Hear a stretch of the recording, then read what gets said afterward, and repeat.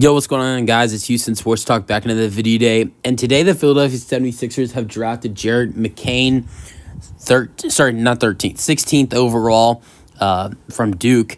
I really love this selection for the 76ers to bring in Jared McCain. Was ACC all-freshman, NCAA all-region as well.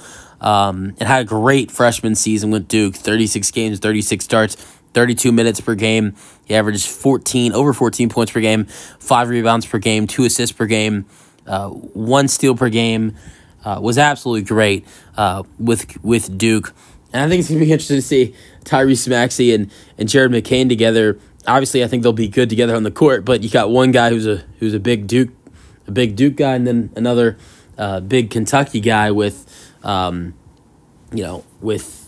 being a former Kentucky alumni. But yeah, that should be interesting. Look, I've watched some Jared McCain clips, and I think he reminds me a lot like Tyrese Maxey. I think there's some parts of his offensive game that remind me like Tyrese Maxey. There's two guys that I watch Jared McCain, and I ultimately think of kind of like a player,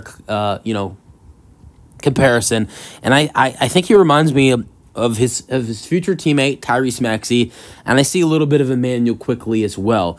I think he's going to be a solid player. I think not only does he remind me like Tyrese Maxey, but I think him and Tyrese Maxey will definitely be nice on the floor together. So I'm excited to see how he does. I think he's someone who, as a rookie, might not get a lot of playing time early on. Maybe I think he's someone that might be sitting on the bench a lot early in his rookie season, but I think maybe at the end of the season, maybe looking at the 2025-26 season, might be the time for Jared McCain to take off. I think he'll be really good in the NBA. Let me know your thoughts on the draft pick for the 76ers in the comment section, and peace out.